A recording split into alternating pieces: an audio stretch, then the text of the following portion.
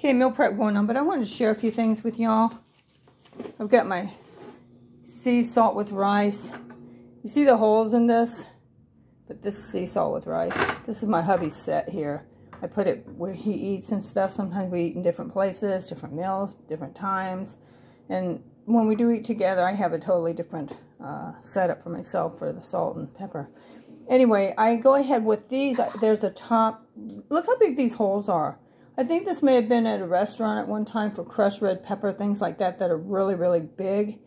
You know, or red pepper itself that's got some good sized chunks. I'm thinking that's what this set was, but I decided to take it because, you know, look at me. I love my jars. I've got them everywhere. So anyway, I brought this set home from a thrift store, large holes. So what I do is I take my Scotch tape and I tape underneath and just leave a couple of the holes so that you're not pouring a ton of pepper or salt on your foods.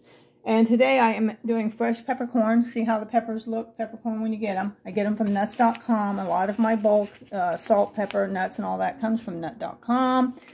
Anyway, there's my peppercorn beforehand, and then the fresh ground pepper here. I also do it with pink salt. I buy pink salt wherever. It's either on nuts.com or it's at a local store here. And they come in big size granules. So what I do is I use my trusty old coffee bean grinder. And now it becomes a peppercorn, fresh pepper, and sea salt grinder. So, but see how nice this stuff still is?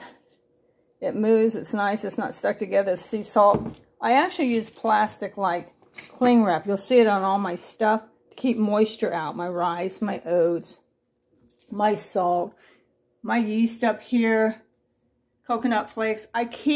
You'll see it up there.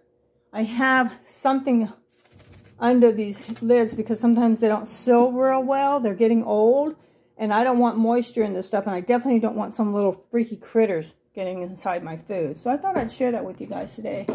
I am meal prepping. Those are some of my tricks that I use for keeping stuff fresh for as long as possible and keeping your salt and stuff from getting wet and funky and nasty and having to move, because you know the kitchen gets moisture in it quite a bit from cooking and all. So anyway, I thought I'd share that with you guys.